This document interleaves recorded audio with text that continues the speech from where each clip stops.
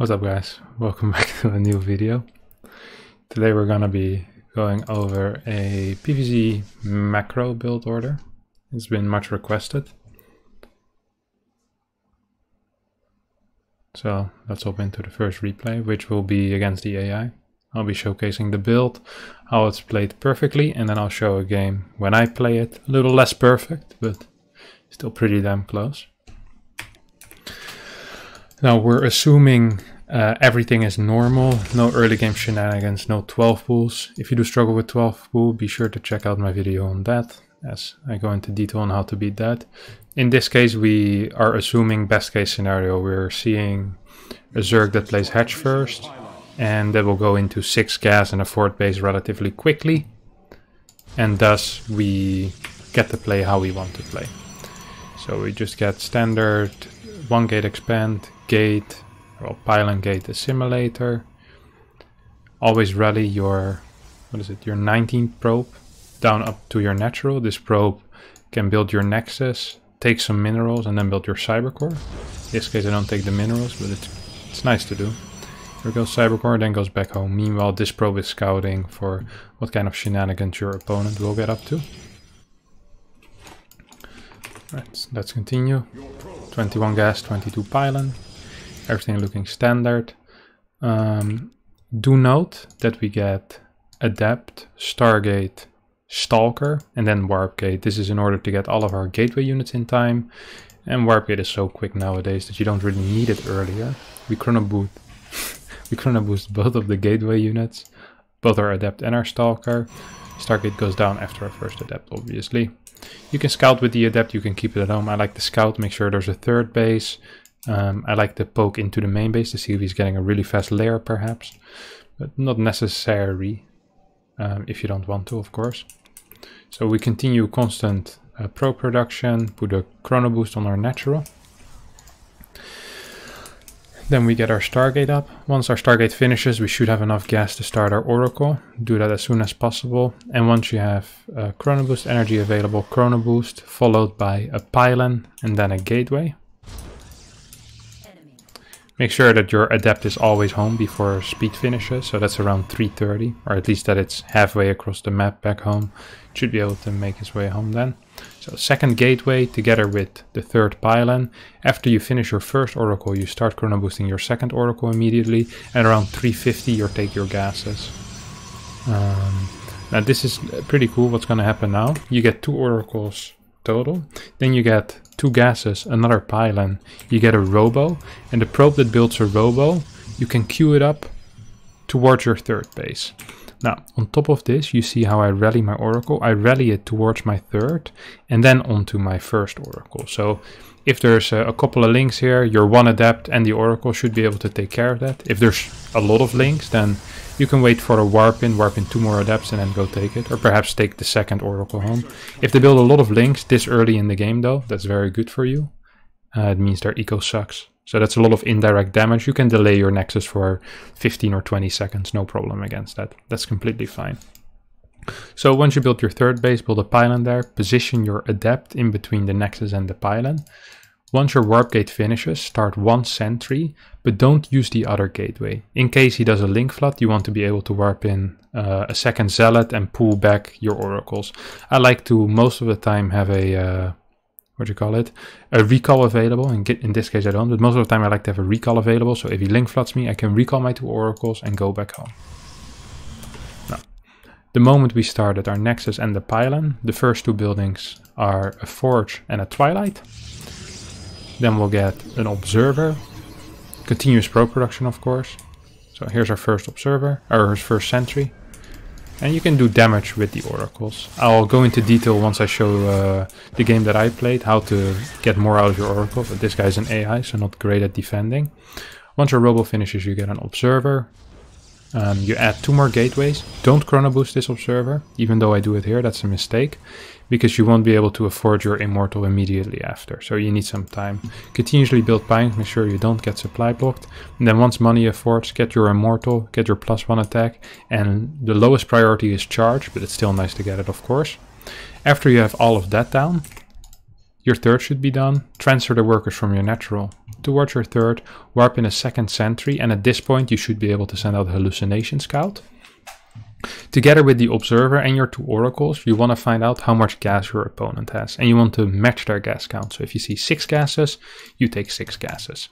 If you see 4 gases, you don't want to get more than 4 gases. If you see 5 gases, you can get 5 gases yourself. If they have 3 gases, well, tough luck, you already have 4, so can't do too much there.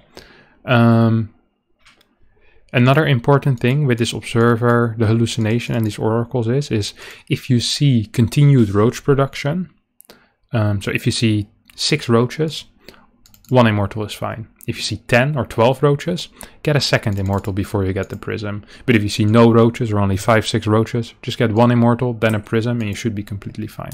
So in this case, we're assuming we scouted our opponent and he is on 6 gas, or we see a lot of drones building. That's also fine. If you're very good at reading the Zerg and you can count drones, then go ahead and do that. But most of the time, counting gases is a very consistent way to know whether the Zerg is all-inning or not. Once again, lower the gas, the more likely the Zerg is about to all-in, because all Zerg units cost gas. So get a Templar Archives, Prism, scouting information. If you want, you can send out your second hallucination at this point as well. And you should have full info and basically full saturation on 3 bases at this point. At that point, there's basically a couple of options. If you're playing against Roach Hydra Lurker or Heavy Roach Hydra, continue immortal production. If you're playing against Hydra Bane or Ling Bane or Ravager Ling Bane, go a little less on the immortals, maybe get 1 or 2. Go up to 10 gate and just go really hard into Storm. Go into those Archons, really get a high Archon count, high Templar count, and you should be fine against Banelings most of the time. Only against Lurker and big Roach count, you really want extra Immortals. Of course, against Roach Swarm Host, you want to also get a couple of Immortals, 3, 4, but once again, that's with a big Roach count, so that makes sense. In case it's Muta, you want to be chrono boosting Phoenixes and getting a battery in every single one of your bases. So always have a pylon available for that. So this pylon for my natural, this pylon for my third, and I have plenty of pylons for my main to put a battery down. Continuously can be scouting with these 2 oracles, as well as putting down stasis traps if you're being all-in. It's always very nice. Now, the moment your Templar Archives finishes, get Storm, get a couple of Templars, and add the extra gateways, go up to 10, perhaps a cannon, and then you can be looking towards a 4th base already at the 7-minute mark. Of course, don't take this 4th base if your opponent is on 4 gas and 33 drones. Like, try to make some sense. If your opponent is going up to 75, 70, 76 workers, this is when you want to be taking your 4th base. Always, there's a lot of scouting information with this build, with hallucinations, with observers, with your oracles. Please use that scouting information. And most of the time, the common sense is correct. So if you see, 35 drones in total, you're not going to be chrono boosting probes, you're not going to take those gases, you're going to add batteries, you're going to add cannons, perhaps sentries, extra immortals, this kind of stuff. The stuff to stop an all-in with. In this case we didn't get all-in, because my opponent is a very easy AI and sucks. I mean, he's not very good, but he can still improve, I'm sure. You get a 4th base around 7 minutes. Start getting Archons. After 4 or 5 High Templar, you don't really need any more High Templar. Start your +2, and you should be set for a good mid-game push with +2 Storm. Prism on the map already can do some harassment. You can get a 2nd Prism with this Robo, or you can continue Immortal production. So that's the example build. Now, let's have a look at how it looks in a replay, or in a real game, which is a replay.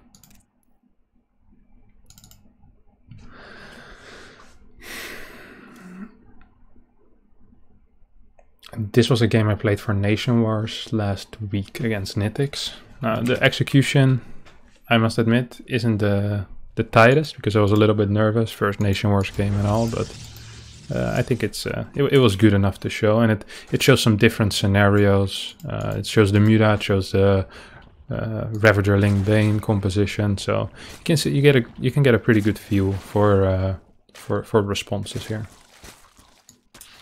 The early game I'm just gonna skip. Here you go, see me scout with an adept. It's not that interesting.